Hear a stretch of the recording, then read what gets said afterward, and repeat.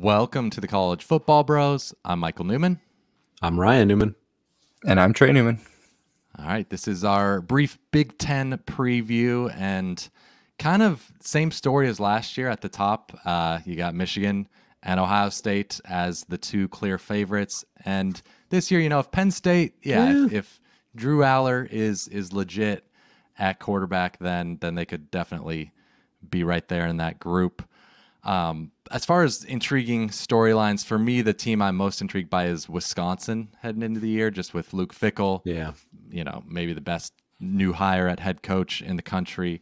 You got Phil Longo at offensive coordinator, arguably the best coordinator hire in the offseason.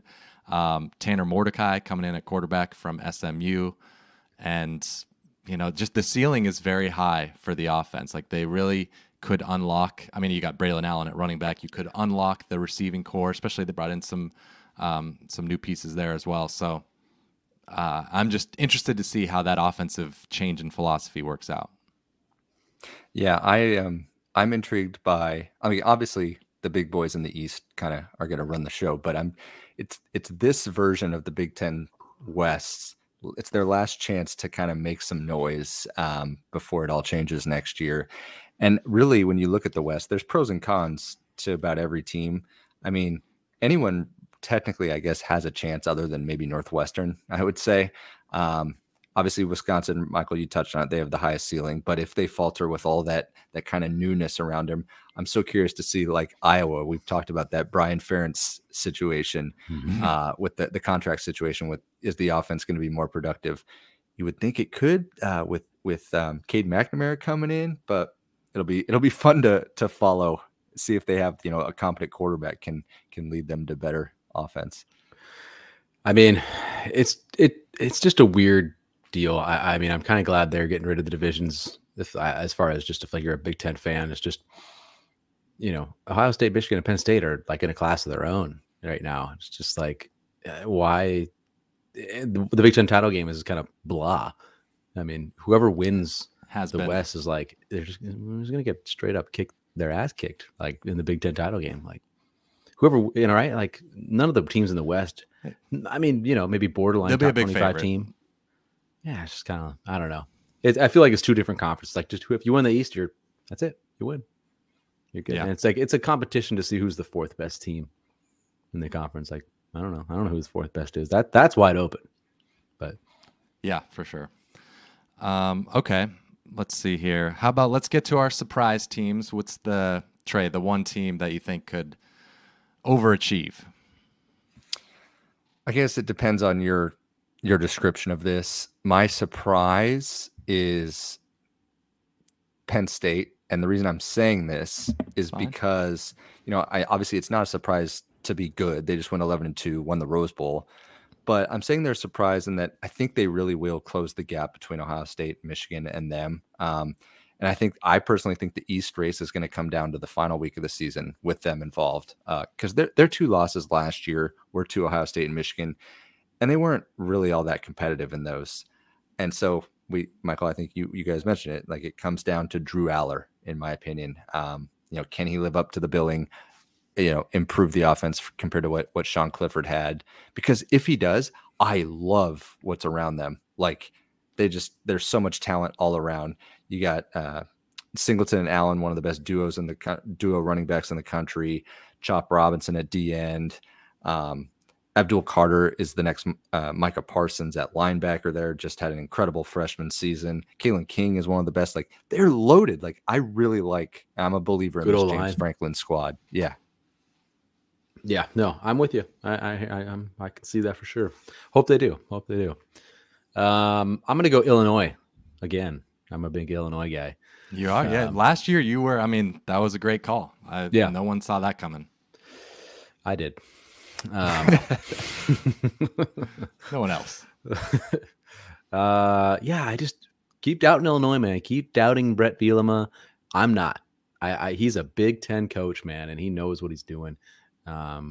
Luke Altmaier's coming in from Ole Miss. Didn't exactly kill it there, but it doesn't really matter to me. Dude, he made freaking Art Sitkowski look decent at Illinois, right? So it doesn't matter. Bielema just gets it done. So last year they had a pretty good year. They won 8 games, but they got unlucky in close games though. They were 1-4 in one score game. So it's like they could have been even better.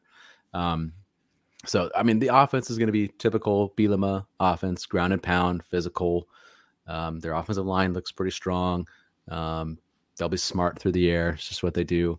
And they're going to be able to rely again on a really, really good defense. They have a stud on the defensive line. Jerzon Newton is just, he could have been probably a first-round pick this year had he declared. But he most certainly should be again following year. He's a stud. Bunch of great talent around him as well. I do worry a little bit about the defense just because they lose the defensive coordinator, Ryan Walters. He went to be the head coach at Purdue, but they're hiring from within. You know, Aaron Henry's, he was the defensive backs coach prior, so he's kind of taken over. And I mean, he did an amazing job with some great DBs in the past couple of years. So it's going to be, I think it should be a relatively seamless transition. So I don't know. I'm not sure why they wouldn't be, you know, do they similar of a team. You got Chase Brown, running back, is gone. Yeah, I know. And then they lost their a top 5 drafted corner. But I mean, yeah, corner doesn't make or break you. No, I think their D line's gonna be good. Bielema is solid. Yeah. Okay, I'm gonna go with there's just a lot of teams that are so close that the team that doesn't make the mistake to me wins, and Illinois they do that. It's a tough physical team. Yeah.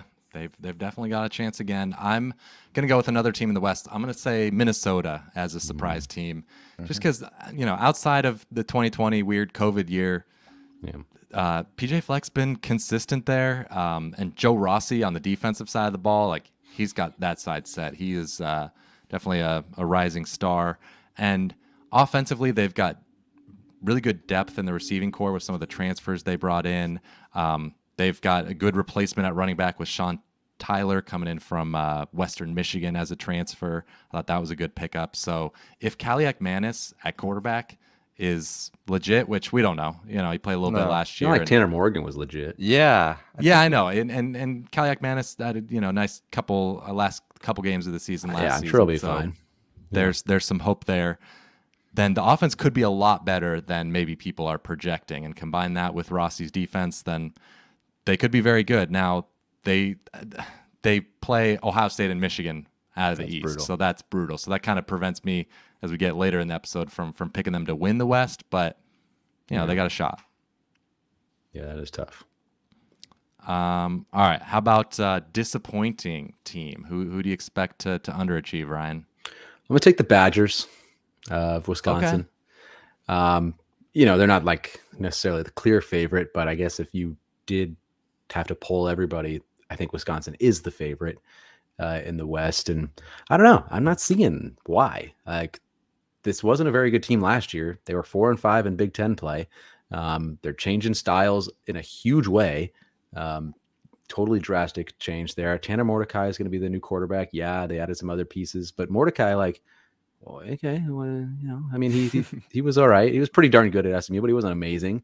Kind of turnover prone. He had 22 picks in his last 24 games at SMU, and he's going to take a large jump, at least in competition. Big Ten defenses are way better than what you see, you know, week in, week out in the AAC. So I'm not sure why he's going to just be all of a sudden really, really good with a new system, new players, new receivers that have never, you know, been in this type of system. And I don't know. I'm just not seeing it, that why they're just all the favorites. I think there's too many moving pieces.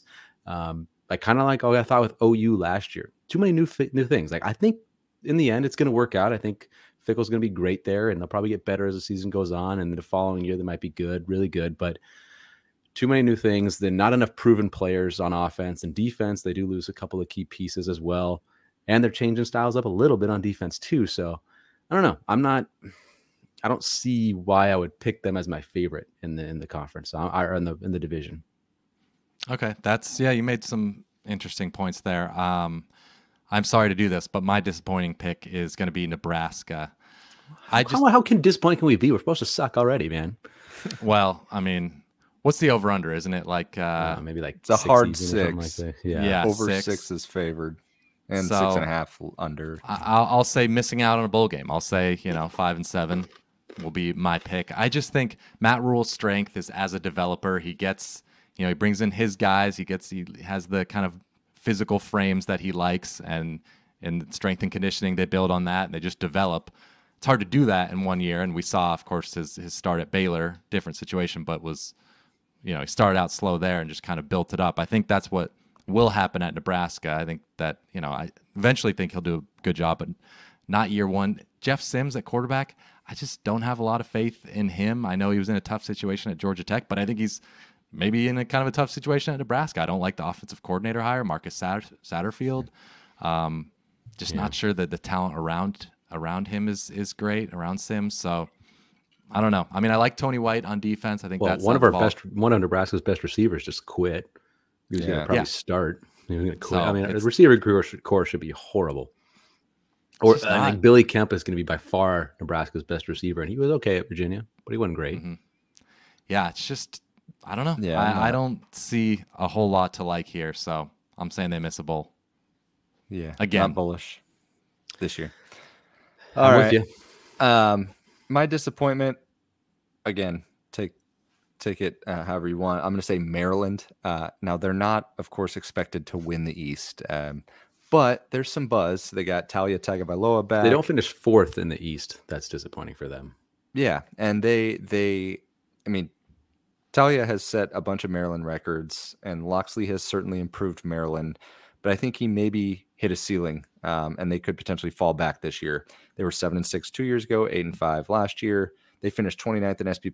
That's really good. I don't see that. Talia loses 4 of his top 7 receivers, but the biggest issue I have for them is on their offensive and defensive line. They were kind of decimated.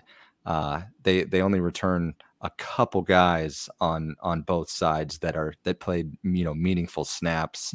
I don't know if Talia can get much better than he already is to overcome these obstacles. And I will admit their schedule isn't terribly difficult, but I'm just kind of looking at in terms of team strength here. I think they're going to fall.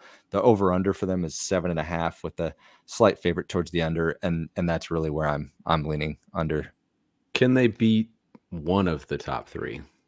That's Can they be competitive and can they win one? That'll be 1 out of 3. We'll see. 7.5 is a pretty high over under when you've got those 3 on your schedule. They have a pretty soft non-conference. They must. Okay. So yeah. All right. How about, let's see. Let's get to our championship picks. Big Ten East.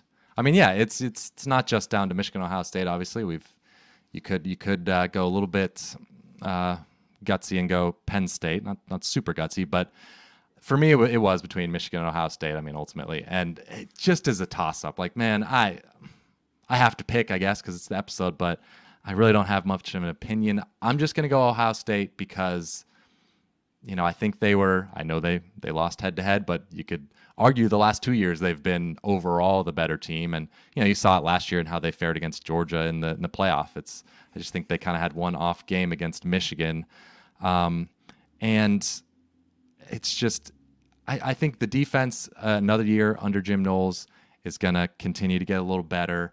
And offensively, you just, whether it's Kyle McCord, Devin Brown, like you just trust Ryan Day. Those no matter receivers. What they're, oh my gosh. Yeah, the receiving core is absolutely insane. Running backs are great. Like, they're just loaded. They do lose, both starting tackles. That's offensive line. Concern.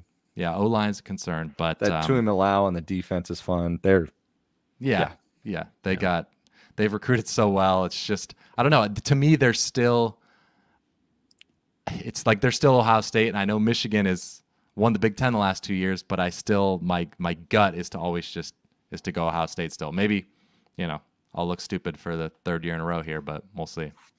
Yeah. Who do you have in the West? Oh yeah, sorry. Like Ryan said, it's like, yeah, who cares? Who cares? I have Wisconsin. I don't know. I like Phil Longo. I just think Mordecai is such an improvement to Graham Mertz. And Fickell's teams, Wisconsin as well, always have good defenses. So, and they host Iowa. That was kind of a tiebreaker for me. Yeah. So the East is so hard. I waffled because I wanted to pick was Penn State, didn't you? That's my thing. Yeah. Because I first was like all 3. I'm like flipping a coin on all 3, And then I was like, you know what? I'm going to take a stand and I'm going to get rid of Ohio State because I'm saying there is a chance the quarterback play takes a drop after losing CJ Stroud. We don't know. I mean, I know it's Ryan Day, and believe me, I wouldn't be surprised if McCord is in New York at the end of the year with the immense talent they have and the talent he has. But there's some challenges. The offensive line, even though Kevin Wilson wasn't the man, he's gone for their offensive coordinator. He went to Tulsa to be the head coach. So, and they have the toughest crossover game. They play at Wisconsin, if that ends up meaning anything. So then I was like, okay, well, I got Michigan and Penn State, and I wanted to take Penn State so bad. I just didn't have the stones because of Drew Aller. And really the reason that I am going to take Michigan is because I personally think JJ McCarthy is going to take that next step. The problem with him early on was they didn't spread it out much. They weren't that productive down the field. That really improved the last few games of the year. That was one of the reasons they beat Ohio State. They opened it up for him. So I do think he can improve, get more bigger chunk plays. They've got Donovan Edwards and Blake Corum, like great running back duo. I went with Michigan there. They got Cornelius Johnson, Roman Wilson on the outside, and their first 4 games are pathetic. So I think they're really going to get some confidence without Harbaugh and go. They get Ohio State in Ann Arbor. Well, he's going to be there. Yeah. Yeah. That news changed or whatever. Yeah. And they get Ohio State in Ann Arbor. Doesn't matter. I don't know. Yeah. It doesn't matter. I wanted Penn State, but I took Michigan there, and I'm with you. I took Wisconsin because of that. I was between Wisconsin and Iowa, but I like that they host Iowa. Okay. Iowa's got a little QB injury issue. Maybe McNamara. They say it's a soft tissue. I didn't see that. Well, he was injured. He left practice this past week, and I think he's gonna be held out a little while. But it's not supposed to be like a structural thing. Yeah. Just soft tissue, maybe like pulled a hamstring or something. But they got Eric All, Caleb Johnson at running back. Like they got pieces to be better. Do it, Ferentz. Yeah. Well, they also lose some stud linebackers, but yeah. Anyways, Michigan for me in the East. Just too much talent, man. They just arguably the best offensive line in the country. They won it last year and they returned a ton. So that's there's just kind of Ohio State. I could no problem if you pick Ohio State.